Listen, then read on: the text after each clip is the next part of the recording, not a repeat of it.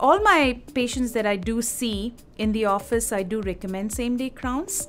When I get into the tooth a little deeper into the procedure, I'm able to tell patients based on what I see. It could be the bite, it could be fractures that I see on the tooth.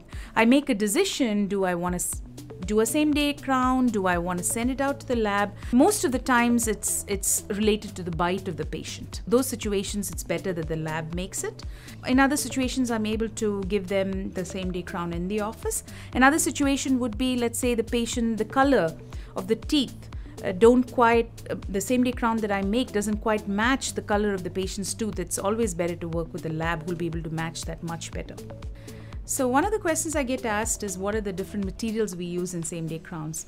There are many materials out there that a lot of doctors use. What I personally have in this office is Emax, which is a porcelain, and a zirconia. And my machine is able to make both. And I'm able to make a decision based on, again, the bite of the patient and the space that I have that I'm working with, whether I want to use both. And both are excellent materials in my hands, and I've had very good success with both of them.